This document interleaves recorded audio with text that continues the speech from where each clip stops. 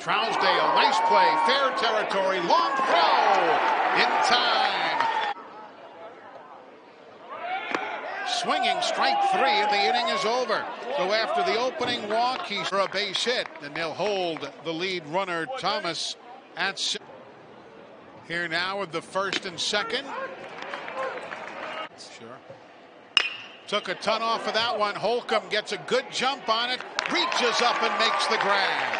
And the inning is done. Designated hitter if, speaking of getting hit. Huff goes to first base. Second. Are you gun shy now the rest of the night? Line shot, double play. Drew Williamson got it, stepped on the bag. Inning is done. That was a big-time play by Williamson. Boy, that's an inning saver right there. No time to react, and boy, look what I found in my glove. Stick it up.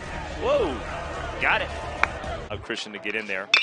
And now the 2-0 to Freeman, straightaway center field, lots of running room, and Joe Broll flags it down for the third out. Coming back, Jim Thome. Don't think you're just going to show up and pitchers just don't lob it up there. So this is going to be a tough ball game. Slow roller. The throw in time by inches. Miles Christian makes the play after a back up the middle, base hit. Here comes Holcomb, he will score. Here comes Trousdale, they can't cut it off, he will score. And on the throw into second base is Drew Williamson, and Alabama jumps out by a score of 2-0. Fouled off to the left side, long run, Holcomb slides and he makes the grab. 2-2. Not tonight.